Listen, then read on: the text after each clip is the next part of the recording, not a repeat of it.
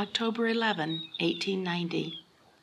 The air is so crisp on this fine October day, and the scent of the fallen leaves is in the air. As I gaze out the window at our farm, I feel there is no other place I would rather be. Yesterday, I had a visit from my dear friend Elizabeth. Several months ago, she moved to the city and now has her choice of suitors.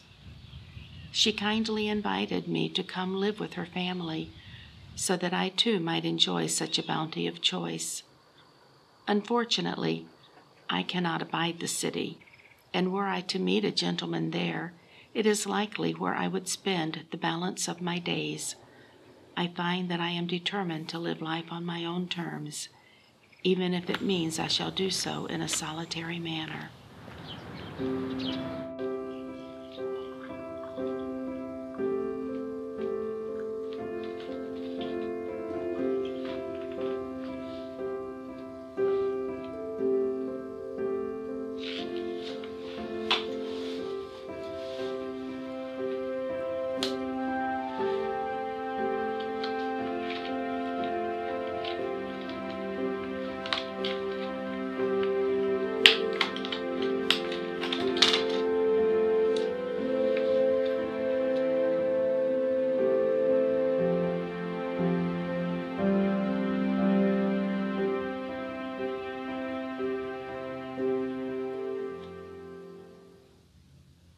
I found it when I was hiking. It was in an old farmhouse near Bayside. Oh, it's been a ghost town for decades.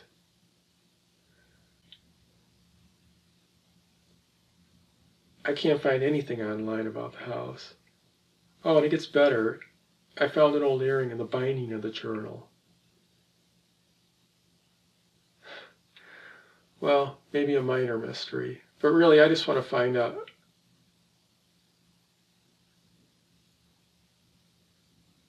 Our local library in town? How did they get a hold?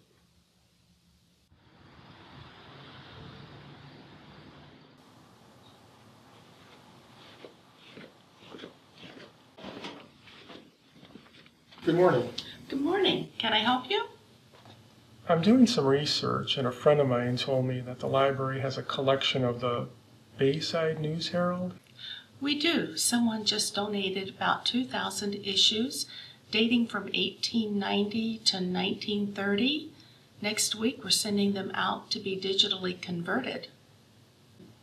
Is there any chance I could take a look at a few issues? What period are you researching? 1890's? 1894.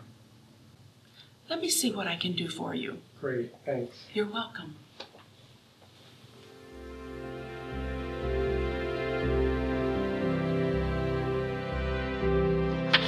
This should get you started. Great, thanks. You're welcome. Are you all right? Can I ask where you got that necklace? Oh, it's actually an old earring. It belonged to my great-grandmother. When she finished school, her parents gave her a set of earrings. She gave this one to my great-grandfather on their wedding day for good luck. He wore it on his watch chain for the rest of his life. We never did find the one that she kept for herself.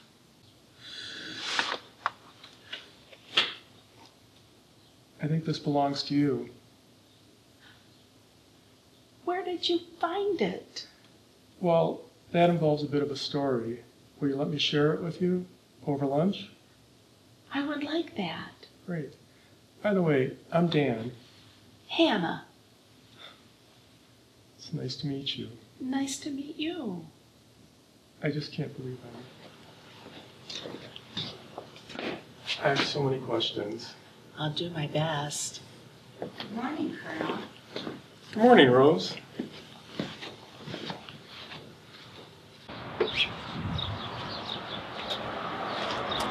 Colonel? Well, Lieutenant Colonel in the Air Force. Doing what? Pilot. Flying F-16s. fighter pilot? Yes, ma'am. You're just full of surprises.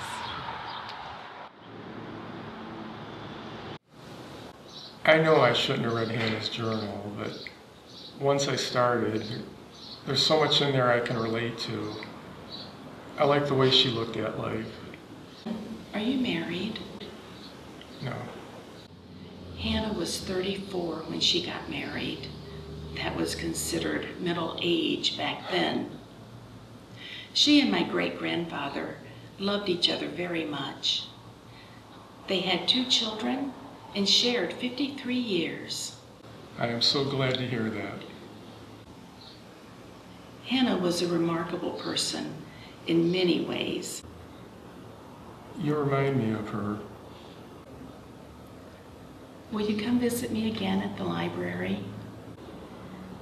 My squadron's going to be deployed for 3 months, but how about we have lunch again when I return?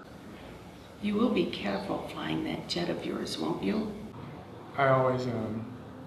Are civilians ever allowed to take a ride in one of those fighter jets? Once in a great while, we're allowed to give something we call an incentive ride. Is there any chance you could ever take me for a ride? Or am I too old? Let me see what I can do.